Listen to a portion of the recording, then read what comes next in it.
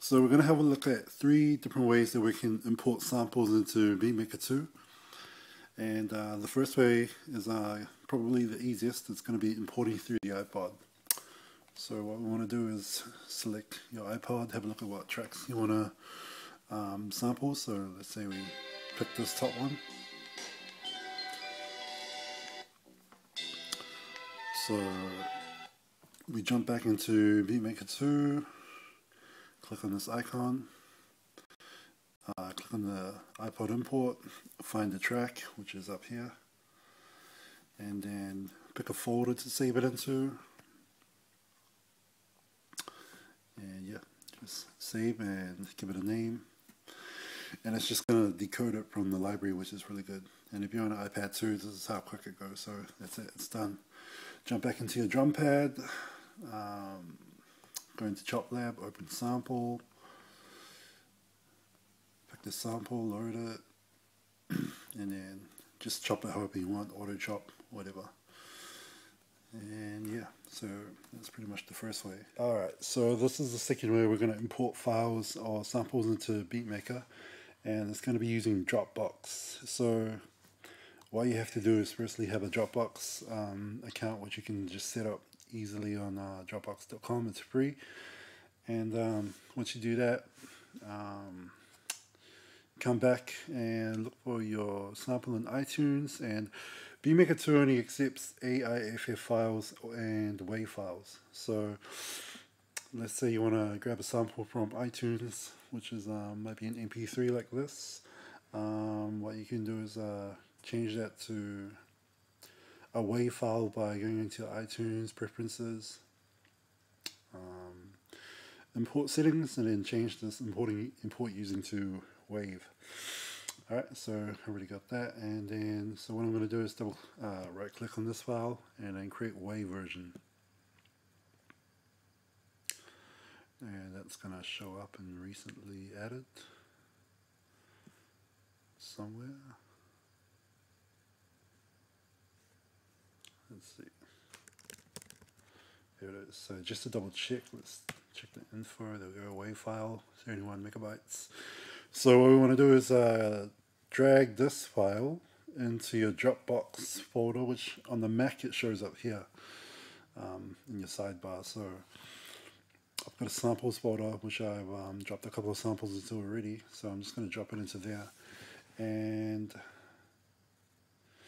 you just got to let it finish uploading, so it's copied into the folder, and yeah, once it finishes uploading, it's going to have that green tick on it, which means it's on the Dropbox, and you can grab it through your BeatMaker 2. So we're going to give it a while to finish uploading. So the sample's finished uploading, and you can see there's a tick, green tick. So what we're going to do is jump back into the iPad and look for the sample in Dropbox. So we open up Home, open up this icon, go to Dropbox, and so my Dropbox is just, my account's already signed in, and you can see here that it has all those folders. Let's jump into samples, and there it is there, the Tingly sample. So highlight the sample, click the button to drag it over, push it over, and there we go. It's just going to take a bit of time to transfer. And that's done. So that's here now, at the top. So we close that off, and we'll come back out. If you go into your drum machine, go into the Chop Lab, open sample, and there it is. So you can open it up, chop it up, and you're good to go. Alright, so this is the third way we're going to transfer files and samples into BeatMaker 2. And we're going to be using Filezilla. And this is the way that I prefer to transfer drum kits and small WAV files, because you can transfer a whole lot of files in one go. And yeah, it just goes straight into BeatMaker. So what we're going to do is open up, jump into BeatMaker 2, click on the sharing icon, click on the file transfer icon, and that'll give you the information to load into your FTP client. I'm using Filezilla, and it's not the best software to use. There's other better ones, but this is the first one I downloaded, and it works good enough for me. So you gotta enter the info into here that you find. So on that file transfer icon, so it's the IP is 10.1.1.4. Username Intua, password Intua, port 3131, and then click connect, and that should connect my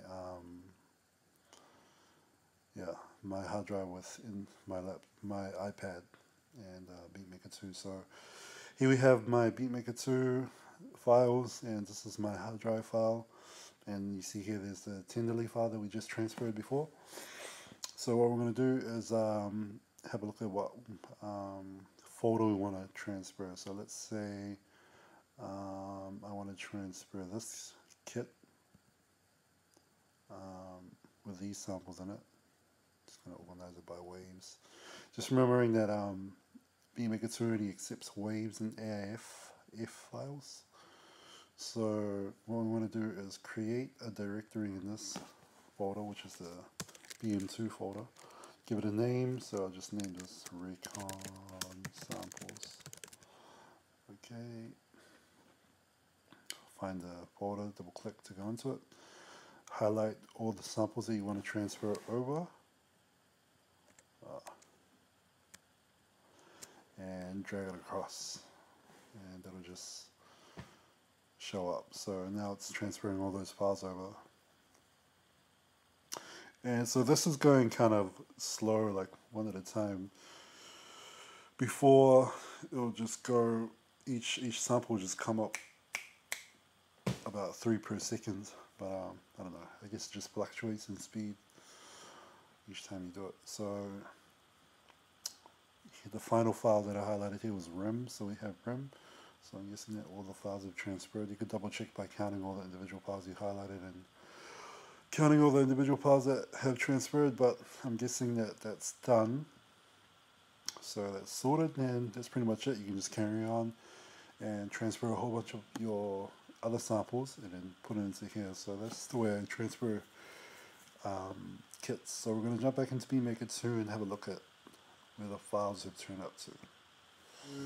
And it's updating the database.